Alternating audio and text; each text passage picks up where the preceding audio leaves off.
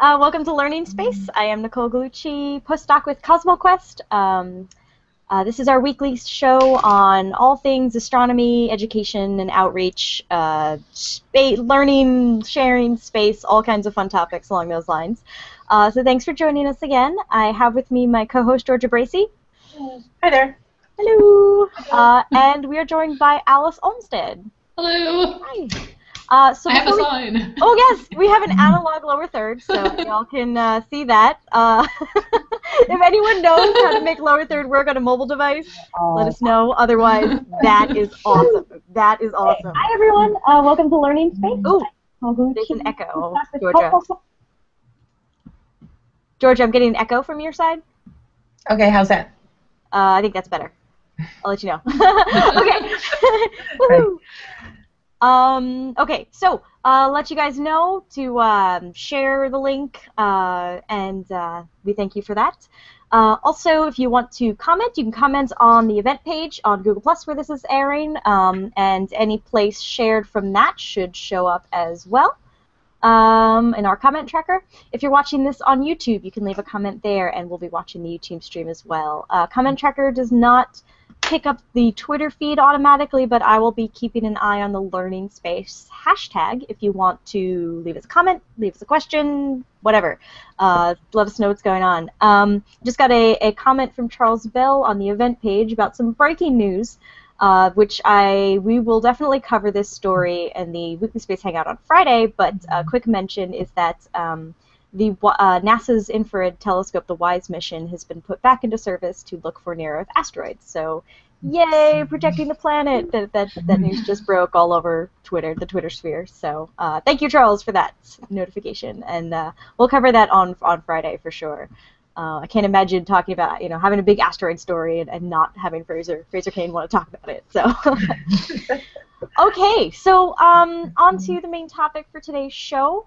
We are talking to Alice about Astrobites, which is a popular astronomy blog. See, hold on again. Astrobites.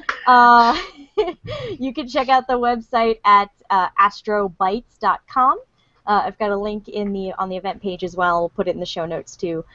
So Alice, why don't you tell us a little bit about what it is you do, where you are, what your position is, and then tell us a little bit about Astrobites.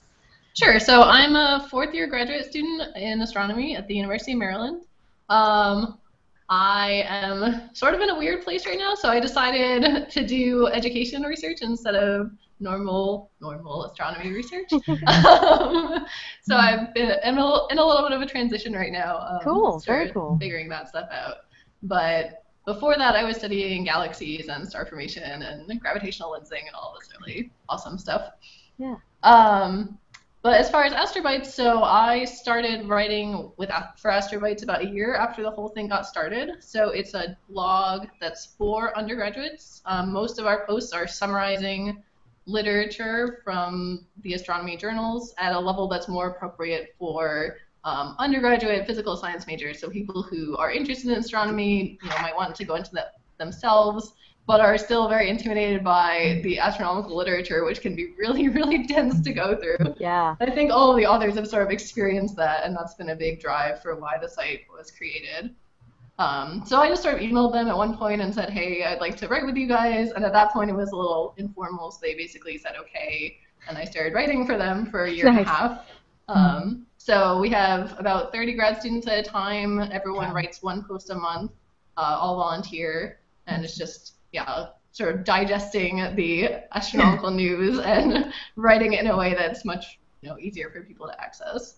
So I just got myself into that, and it's been really fun writing and editing other people's stuff. That's awesome. How long does it take to read a paper and write up the post for you typically? For me, probably a couple of days, depending on how fast I'm being. So I can usually write it in a day and then have another day to edit it, and that tends to be enough. So yeah, it takes some time. I've gotten faster over the year and a half, but yeah. How do you guys choose the paper that you're going to write about?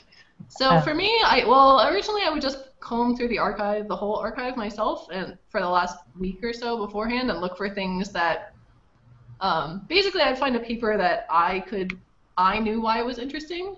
So if I could read sort of the introduction and the conclusions and say in a couple sentences, like, this is why the paper is exciting and this is why the paper is important, then I would usually write about it. As I got lazier, sometimes I would go on Vox Charta, which is the online voting site for the archive. So this is something that the University of Maryland uses for our AstroPH discussion. Oh, what is this called? I'm not. It's Vox Charta, VOXCHARTA. Vox Charta. Yeah. But yes, so you can see if you click, you can go to your institution, but you can also see votes from all institutions that are using this site. And so that's one way that I can find out what other people think are interesting in that week if I don't have time to go through the whole archive. And I sometimes pick from there. Can you explain what archive is Yes, and what AstroPH is for some of our listeners? That was a little jargony. I realized though I was saying it. But no, so the archive is just where people post their own papers. So sometimes people wait until their papers are approved by the journal. So you send in a paper, it gets refereed, you edit it, and then you eventually get it approved by the journal. So some people will wait until it's approved, and some people will just do it as soon as they send it to the editor. That's kind of a personal preference thing. Yeah. So I also usually try to look for things that have already been vetted by the referee before I write something about it. But yeah, so there's just a huge influx of papers. I mean, there's at least 50 papers probably a day go up there, so it's a lot for everyone to read. So yeah, this is just where everyone pulls from, is looking at the archive. And AstroPH is just the server, I guess, that has all the papers on it. Yeah, that's the astronomy specific ones, because there's a bunch of physics topics that are not astronomy as well. That's right. And the neat thing about archive, so archive is ARXIV. It is all of these papers are available for free. They're not behind a paywall because they're technically preprints. It's before it's ready for journal. Although it's the same journal quality stuff. So it's really good if it is technically accessible, but whether or not the language is accessible is another story. Charles Bell comments. Those astronomy journals are tough reading. I wish they could each do a video and explain it in their own words. What do you... Yeah, that would be great. I saw something, I wish I remembered which school did this, but I know some school does videos when their grad students publish papers, and they'll do a little 5-minute video of their grad students talking about the paper. Oh, okay. It's called Coffee Talk or something, so if you Google that, you might figure out what institution. Talk astronomy. Interesting. There's astronomy coffee at OSU. I don't think that's the same one. I do remember this idea coming up during the Hack Day event at the last winter American Astronomical Society meeting. I don't know if it went forward, but some people were talking about doing that. Yeah, I think there's an Astrobetter post about this. That's probably where I read it. Okay, Astrobetter is another really great blog. It's written by astronomers, kind of about the profession of astronomy and ways to improve the field. So yeah, check that out too if you're interested. Okay, so you said you have about 30 writers at Astrobites. Yes. And I remember the site going live early on, and you guys got a big bump from Bad Astronomer Phil Plait, and so that was pretty cool. What is your main driver of traffic? So Phil Plait is still probably our biggest. Was our biggest bump. I try to remember everything was on the poster that I just did. But sometimes other web references, Twitter. We just started a Tumblr actually, which is new. So yes, we started a Tumblr of astronomy plots, famous astronomy plots, and describing them. So that should hopefully draw in some people. But some of it's word of mouth, and a lot of our readers are not undergraduates, so it was designed to be for undergraduates. But a lot of our readers ended up being, research scientists and other graduate students who don't have time to read the whole archive themselves, or who just want to, hear about a couple papers every week. So that's actually our main, group of people is more graduate students and researchers, which is kind of nice. Do you track which blog posts get, the most hits, or like your most popular posts or most popular papers that have been written about, anything like that? Yeah, well, most of our most popular posts will be like the career kind of talks. So sometimes, our everyday posts are summarizing these astronomical papers, but we'll also have posts about like how to go to a conference, or I wrote a post when I decided to switch into education, like about making that decision. And so those posts end up being very, very popular. I think those are our top hits. Or there was one that was like the top 10 papers of 2012 or something that was really popular too. Like these, sort of big draw things. But we can see all the statistics of what people are doing. And how many readers do you have a sense of regular readers? I'm not sure about number of readers. I know our page views is about 30,000 page views a month. Wow. So it's pretty good. And that's just from the people who actually go to the site. So it's probably a bit more than that because a lot of people read it on their RSS feeds and that sort of thing. I don't remember a number of viewers. I should, but I don't know. A little hard to track. Yeah. Guido Bibra, hello, says, yes, to admit, Astrobites is indeed rather heavy reading for non-scientists. Some topics I can follow, some not. But sometimes I find something interesting that captivates me. So that's pretty cool. It's going, even though, like you said, your reader poll showed you that a lot of your readers were grad students and researchers. There's undergrads reading it and just people in the public as well who are enjoying it. So that's pretty cool too. Yeah, and I think some educators also tend to read it. So people who are doing, astronomy education or like high school education, people who have a little bit of a background, that's another chunk of readership. Do you think that Astrobites is a good way for undergrads to get into the field or to start to understand how scientific papers work or are written? Definitely. I mean, I think that's the main goal of the site, is to do that, to help people, read some papers with some help and get background, and then they can hopefully go out on their own and read these papers by themselves. So even if they find a paper that hasn't been summarized by us, there's so many posts up right now that you can go and search for a topic, and you can start to get an idea of what that topic is like just by reading our posts. Yeah. So we hope that that's what it's doing for the undergrads who are reading it. Okay. Well, I bet writing for it is actually a really good experience. Do you guys talk to each other and get a sense of, what you're learning about writing papers by actually writing about the papers?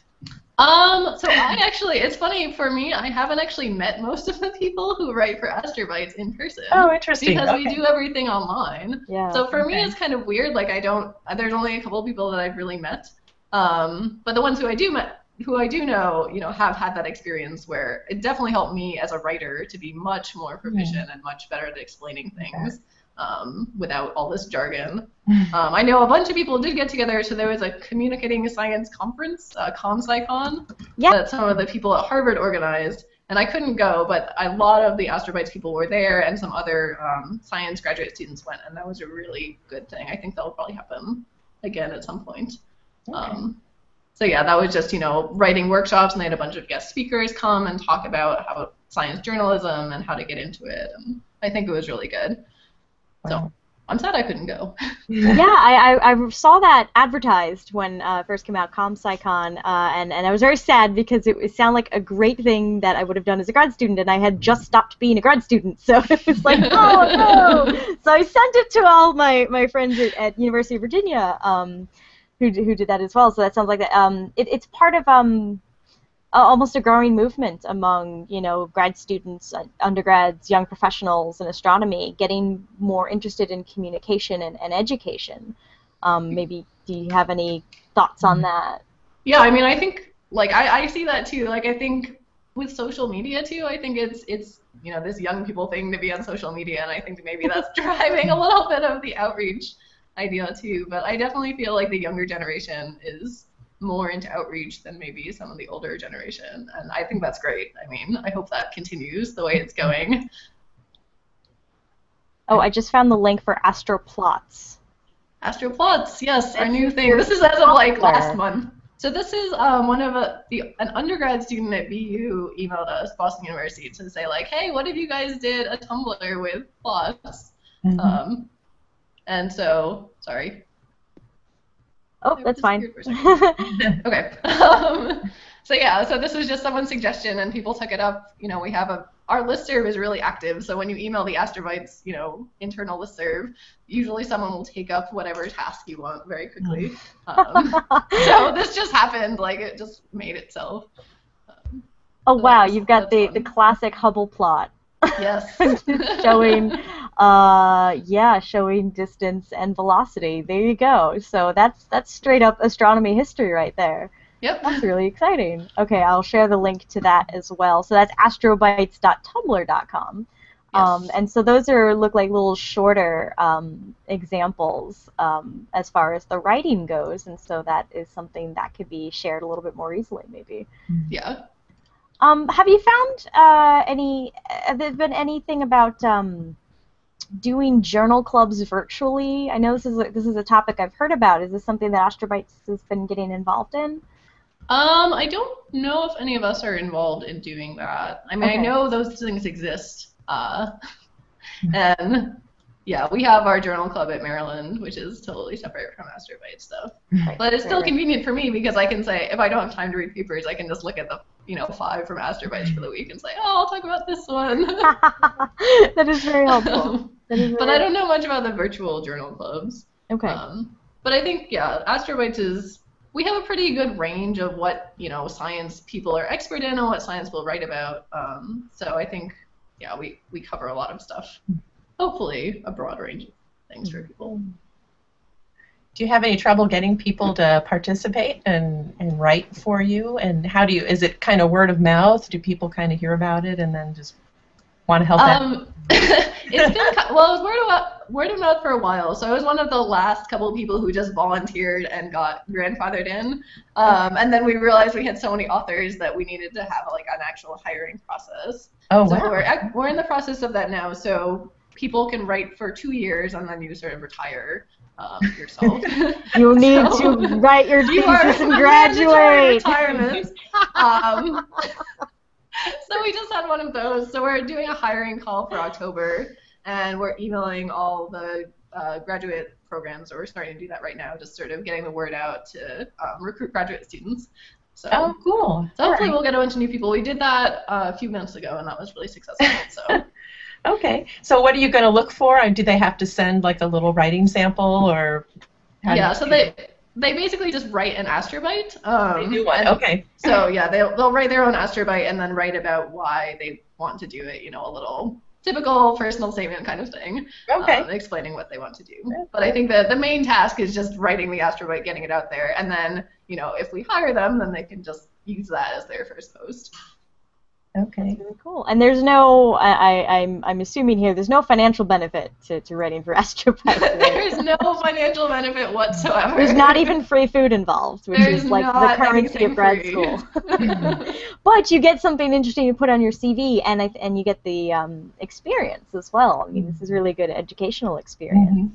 Yeah, I mean, I think it's really fun, and everyone I talk to it's just a great thing to be able to talk about, doing this outreach stuff and. Well, you guys such had a wide audience. Meet at a conference or something and have a big Astrobite party. Yeah, I mean, pretty much usually some of us are at every AAS, so whoever's there will meet each other. So I've met a couple of people that way. I mean, I met Susanna. I guess we had met at one AAS, and then we were both at the Astronomical Society of the Pacific meeting, and so we met again. So yeah, we tend to gravitate towards each other when we can. Yes, very important. Very cool. Do you have a favorite post that either you've written or that somebody else has written that was really insightful or weird? I think the favorite thing that I've written, if I can be egotistical, so I think my favorite thing to write was one about confirming general relativity on the sun, which was just fun because I had no idea going into writing this paper, anything about the topic. I barely know about GR, I've never taken a GR class. It's, solar spectroscopy, stuff that I'm really not used to. So I had to do a lot of background to get this post together, but the paper just grabbed me. It seemed really interesting that these people had verified GR on the sun. I was like, we haven't done that yet? When did we discover GR? So it seemed like this really cool, confirmation that came, much after GR came about. So yeah, I went and I did all this reading and I started putting things together, and that was really fun to write, and I think it turned out well, and I had a much better sense at the end of it, like how people did this. So that was probably my favorite thing to write. It took more time than the other posts, but I just happened to have that time, and so I said I'm going to go and I'm going to learn how this works. Yeah, challenging. Cool. Wow. Yeah. Great. That is really cool.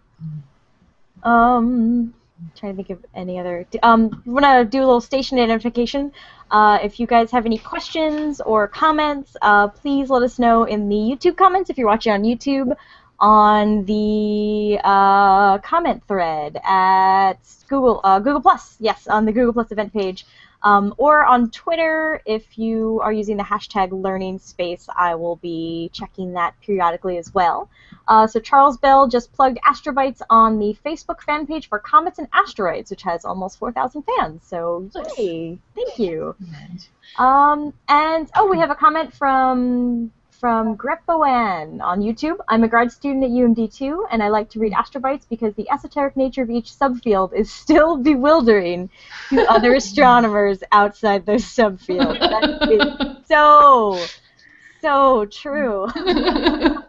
Yeah, just doing research in astronomy doesn't mean you understand the jargon of another subfield of astronomy. That was really amazing to me too. It's you do get a glimpse as to how much is out there, and nobody knows it all. It's just it's wild. It's wild. Yeah, you think when you enter grad school that you'll understand everything about astronomy. Once you get your degree, no, that's just not true. No, how much you don't know.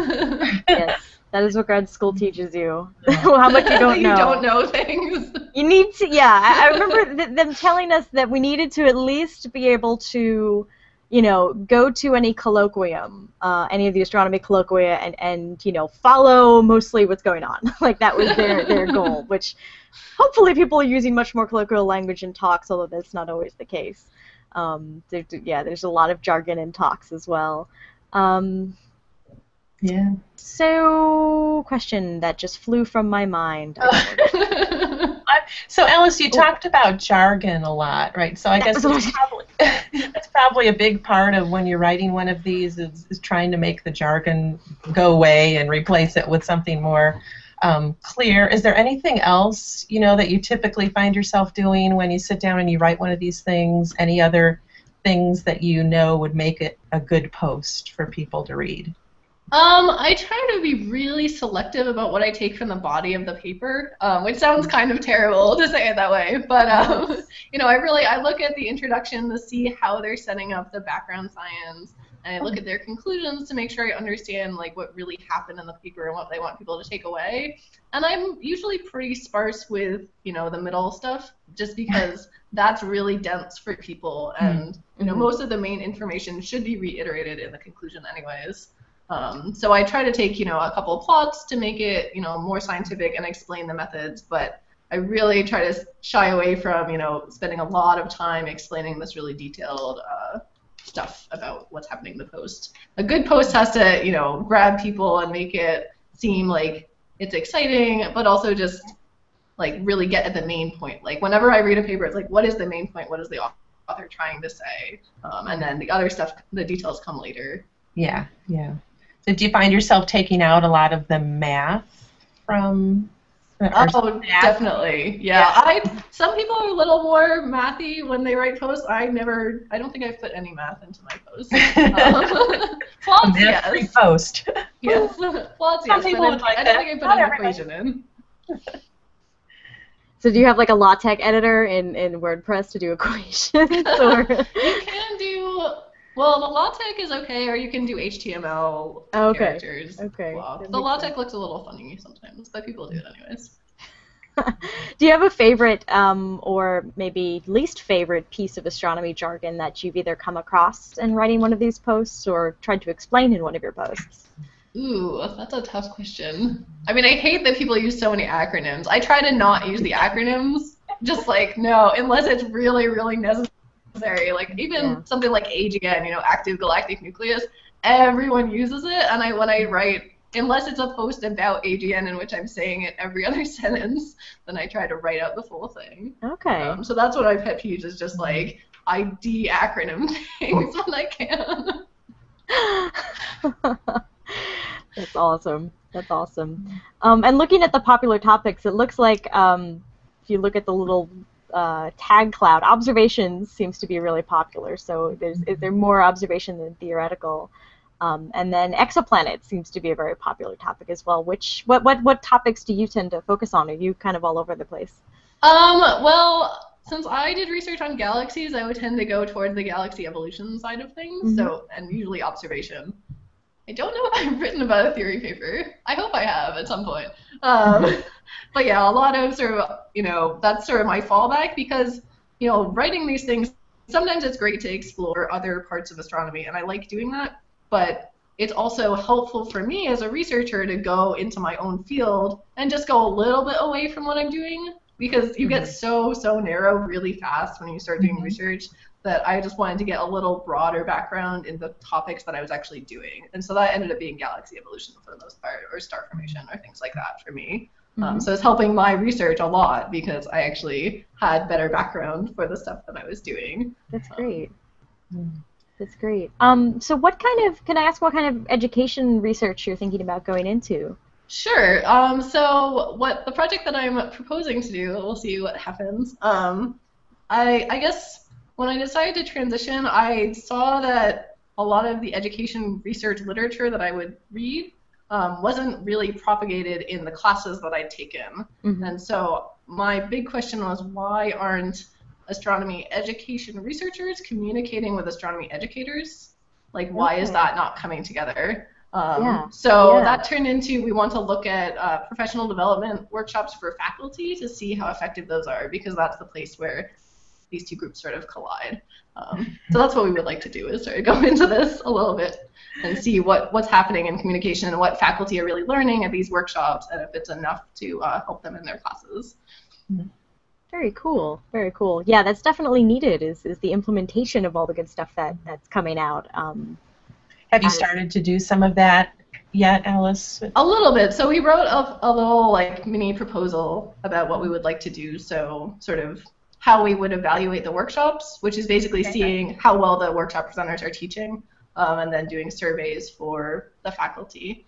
So I have, my committee, like Ed Prather's on my committee. Everyone sort of knows who he is, and Joe Reddish is in the physics department here. So I've got some people, and we put together the best we can for a plan. But since it's a weird thing that no one has done an astronomy education thesis at Maryland, I can't really go too far until the faculty say it's okay. Okay.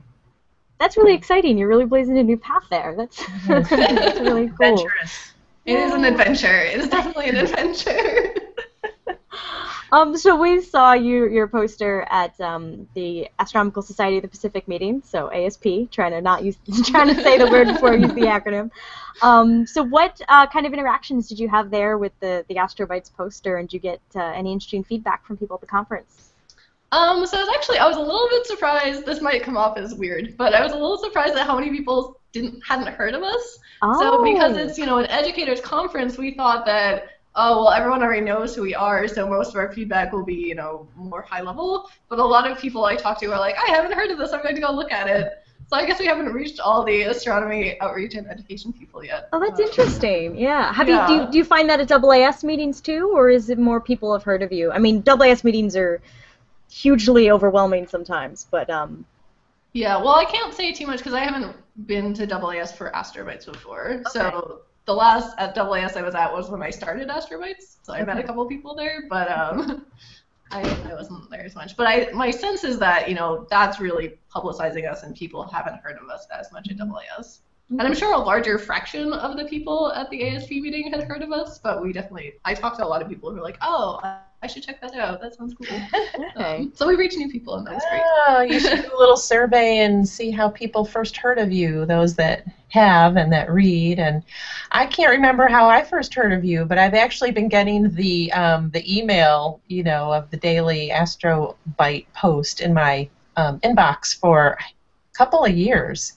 Nice. And it might have been Phil Plate. That's my guess. I found out before he did, like 2 minutes before he did, but still, I think. So, We heard about it around the same time. I can claim that. Yeah. Well, that pie chart was on my poster, but I'm having trouble visualizing it right now. I remember it Phil too. Plate was a large piece of it. You know? Yeah, no, Phil Plate has a large pie chunk. Yes. It happens on everyone's blogs. We understand. No, I think one of the founding members was a University of Virginia grad student or undergrad, and he had left for grad school, and so he like emailed us, and that's how I heard about it. So, yeah. So then, if not as many people at ASP heard about it, so ASP had a big Cosmos in the Classroom component. Which is all about teaching astronomy at, I think, primarily the undergrad level. So is there a lot of room for this to be implemented in undergrad? Yeah, so we'd really like it to be used by more teachers in their undergrad classes. So that's something we've thought about pushing a bit more. So 3 of the Astrobites authors, so Nathan Sanders, Elizabeth Newton, and Susanna Kohler, wrote a paper last year, 2 years ago, about how you might use Astrobites in the classroom. And so part of that, some of the ideas were like you can assign reading that goes along with the class and have your students, complete assignments and reflect on them. Or you could have class projects where they use Astrobites as a model, or they use Astrobites to get background on something that they write or something that they present as a group. There's one other one, which I'm blanking on, but I'll remember in a minute. I think you said this was Sanders and Kohler. Yes. Okay, great. I just found the paper Okay. on Archive. So you can go read it in the all paper. Things. I found it on Archive. Shocking. We're going to put that link again in the comments on the event page, and it'll be in the show notes on the YouTube page after the broadcast. So I'll put that. Yeah, so we're definitely really interested to hear if people do use it in the classroom, like how they're using it and how it works, and what could be better, or if there's ways we can help. We're always happy to pitch in with things. So. That's excellent. That's excellent. So we've got a couple suggestions. So Michael Jobin has it bookmarked, yay! And he said Astrobites are easy to chew on, which I guess is the point, right? Yeah, they're bite-sized astronomy. Yeah.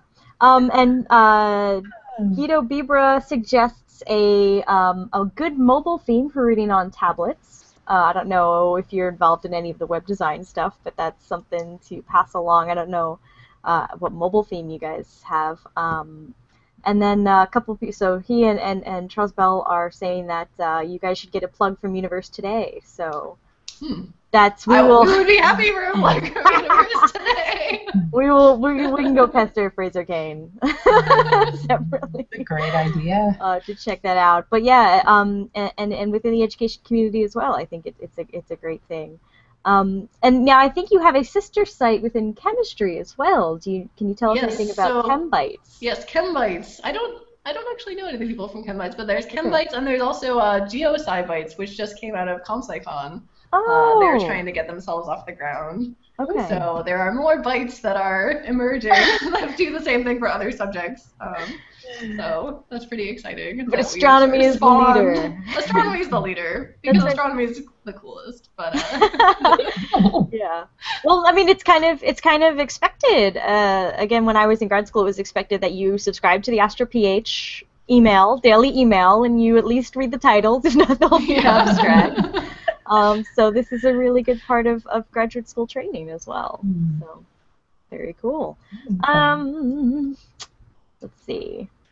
We should also. I can also advertise that we let undergrads do guest posts on our site too. So if there's any undergrads watching or interested, then they can submit a post and we'll publish about their research. So that doesn't have to be summarizing papers from the archive. It can be about what they're actually doing, and then we'll publish that. Oh, that's very cool. So you hear that, undergrads in astronomy, go to Astrobites and not only read it, but see if you can do a guest post as well. Yeah, that was one of the questions that flew out of my head because it's well on deck. Do you have undergrad writers? Have you done any? I know somebody asked about videos. Have you thought of doing any kind of videos or podcast or? Well, this is the first video that Astrobites has been on. Yay!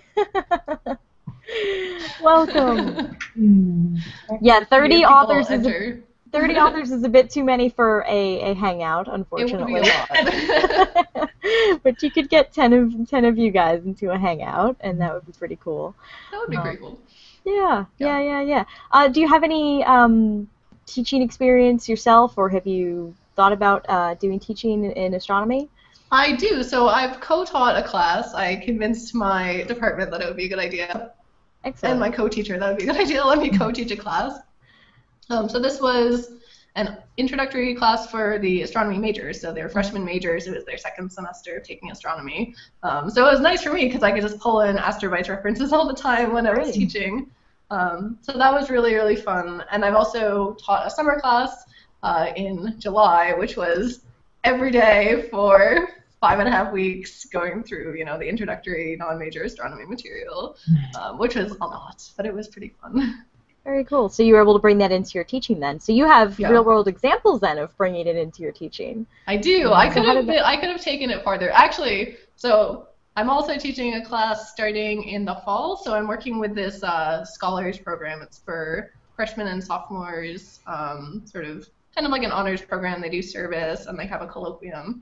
And so I'm teaching the sophomore colloquium, which is basically about astronomy and society and astronomy in the media. And so one of their projects is going to be to go out and find an astronomy news story from the last year or so, and then dissect like all the press releases it came from and see how the story has changed as it got propagated. So one of my suggestions for them will be to use Astrobites as a reference when they're trying to get background, because a lot of these students are engineers. They don't really have an astronomy background, even though it's an astronomy themed program. So I'll try to push it on them a little bit. We'll see how that works. Have you seen this yourself when comparing? I don't know if you've done a post on something that hit the press as well. Can you compare what the press releases and news stories look like compared to what's actually in the research paper? So I know some people who've done press release stories. I mean, we definitely go into more detail than something like a press release, and we. I think try to be a little more like reserved about what we're saying about the science, because press releases are very much trying to make it like as exciting as humanly possible. Yeah. And I think we do a little of that. Like I try to make the science sound exciting because we want our readers to be interested. But I think we're a little more middle ground and we're not as extreme with these things. And we show more of like the process. Like we really do try to show some of the science, like some of how it's being done. And I think that's an important piece. Yeah, I think that's really important too, and I actually didn't think of it until you just said it now, but yeah, you've got a really nice showcase for the process of what it takes, to get the results out there and just to get them from the data, how that goes. So that's really, really valuable, really valuable. Have you ever thought of bringing the level down even lower than undergraduate level? Have you thought about like writing some of these topics or pieces for, high school or even younger? I don't know if we've ever really discussed it. I mean, we're always curious to see, like, sometimes high school teachers say that they'll use Astrobites, or they'll talk about wanting to use Astrobites. So I don't really know how that goes, because it's a little, like, it's hard because it's a little above their level. Yeah. But it would be really interesting to do a lower bar. Astrobites. Yeah, more general audience, Yeah. Well, because you guys are hitting a middle ground between the stuff that's being, produced for the general public, although general public is a very broad term also. There's different, levels of jargon knowledge within that, but you guys are hitting that middle ground in between the stuff for the general public and stuff that's happening just back and forth between the researchers, and so that's really important. For bringing up the next generation of astronomers. Yeah, I mean, I think for high school students, like, it's a stretch for them, but I hope that they could get something out of it. Like when even as a, say an undergrad just reading a normal non-Astrobite paper, you're not getting the whole thing. I'm not getting the whole thing when I read all these papers.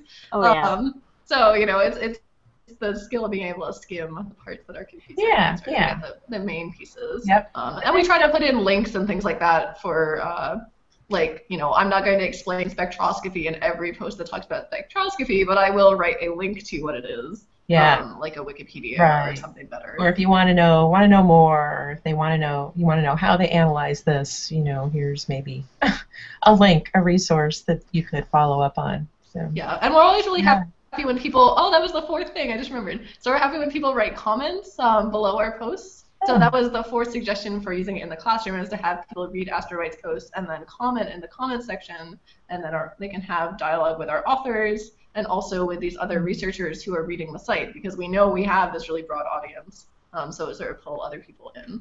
So that's one option, for people who it's a stretch, like we'd like them to write comments and ask us questions, and we can try to rehash some things that are more confusing. Have you guys ever had the paper authors comment to you guys, comment or write to you guys on the site and say, hey, thanks for talking about our paper, or oh my gosh, you got everything wrong? Has any of that ever happened? So actually the second Astrobite that I wrote, the author of the paper did email me, and he was very happy that I'd done it. He was like, this is great, and I'm so happy that you covered us, and I just found this, and yeah, that was awesome. And it's actually someone who I cite in my actual science paper, because it was, again, like a galaxies kind of paper. So I was like, oh, I know you. So that was fun. So occasionally, people will get good feedback from the authors. I don't think we've had any negative feedback from the authors. That's good. I don't know if that will ever happen, but it hasn't happened yet. That's really good. That's really good. So I'm looking at the glossary page as well. So you've got some guides to things such as astrophysical software, guide to graduate school, guide to citizen science efforts, which we love here, of course.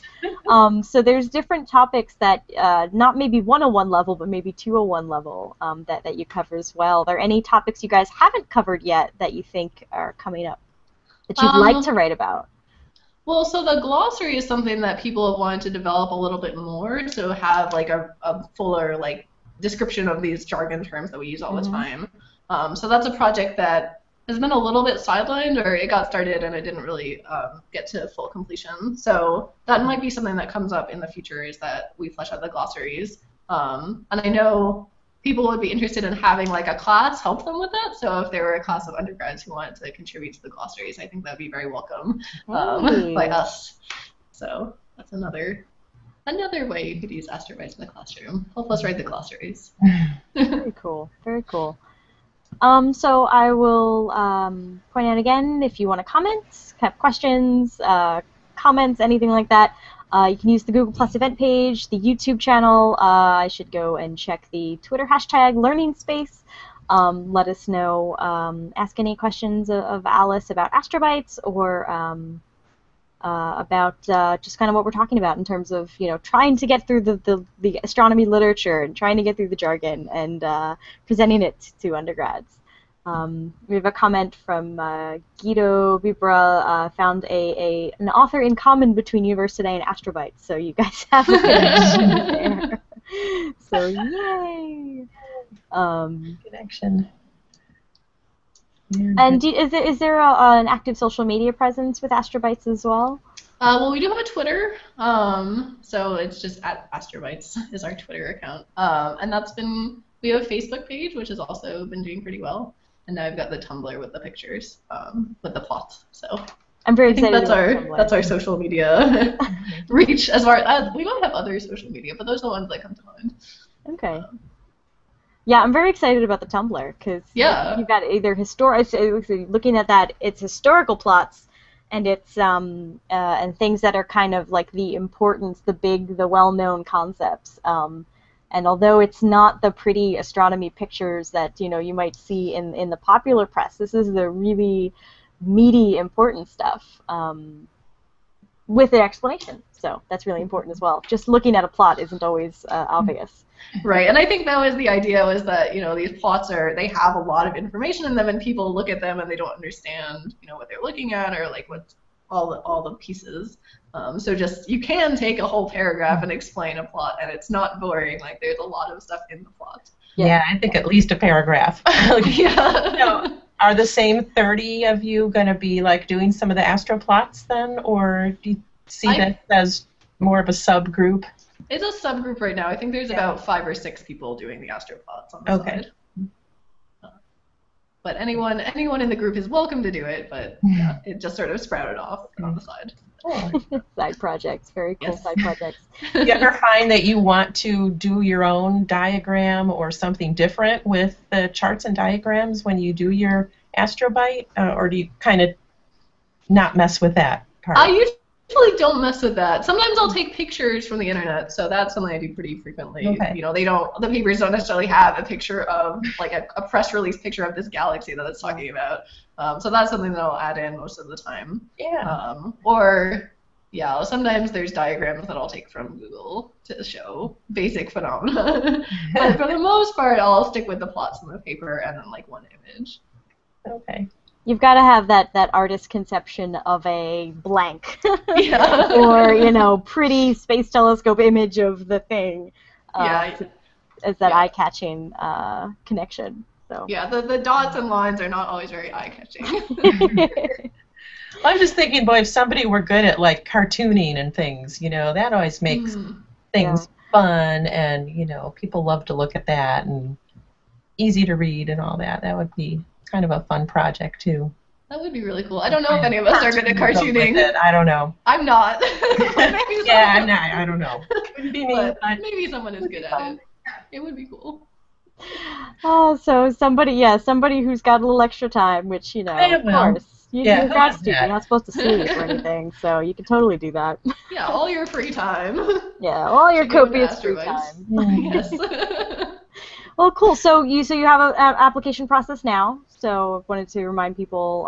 So if you are a grad student in astronomy and want to check it out, do go to Astrobites and apply to write for the site. You get 2 years, and then they kick you out.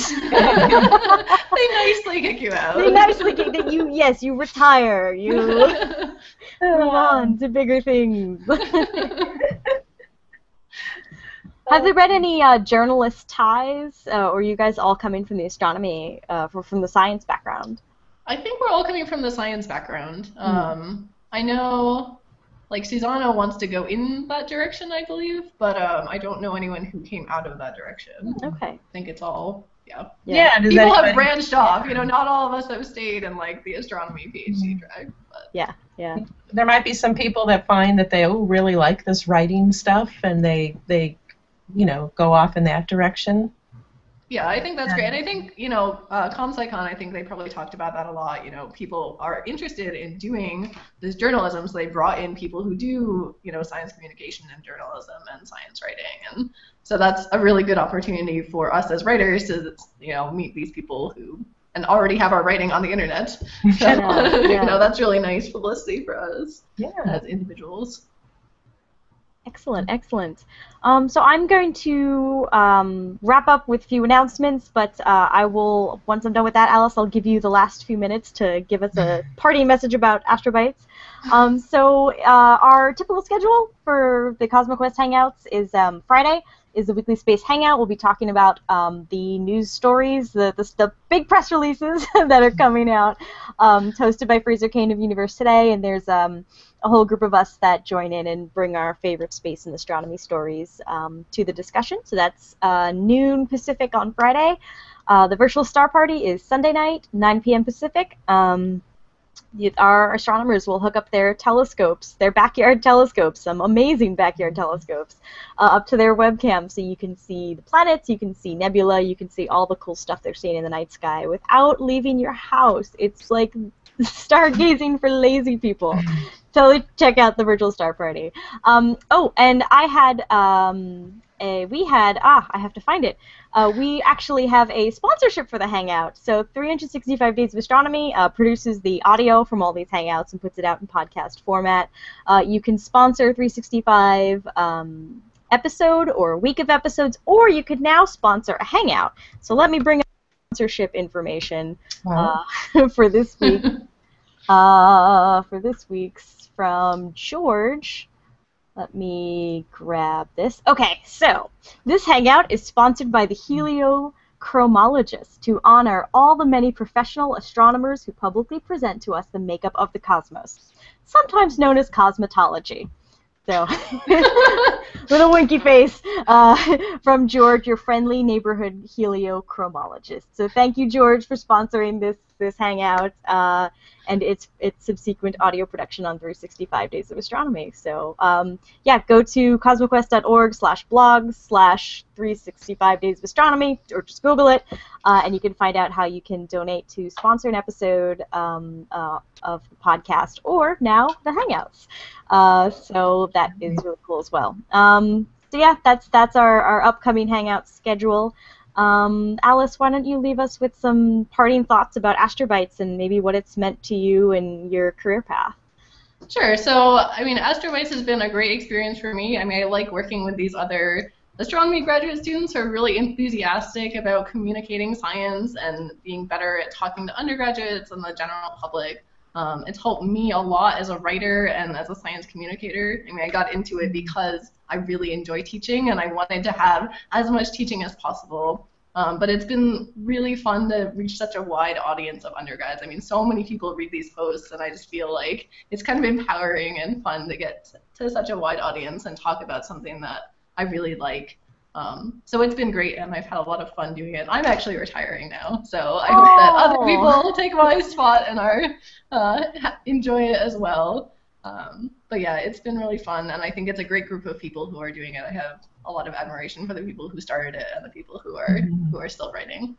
So yeah. That's great. Yeah, they got the ball rolling, and it's just seems to have been picking up momentum the whole time. So that's really cool. Yeah, no, it's definitely taken off and in a really good way. So I hope it keeps going for a long time. Yes. We've been notified by Guido that there is an Astrobites Google Plus page. I think I came across it when I was creating the event for this. So get on your colleagues to revive that Google Plus page. Get themselves in Fraser Cain's Science Circle, because that's a good place to be. So we'll share that out. We'll share that out as well. So thank you, Alice, so much for joining us. Yeah, thank you for having me. Alice. Yeah, awesome. yeah. And thank you, everyone, for watching this week's episode of Learning Space. Okay. Bye.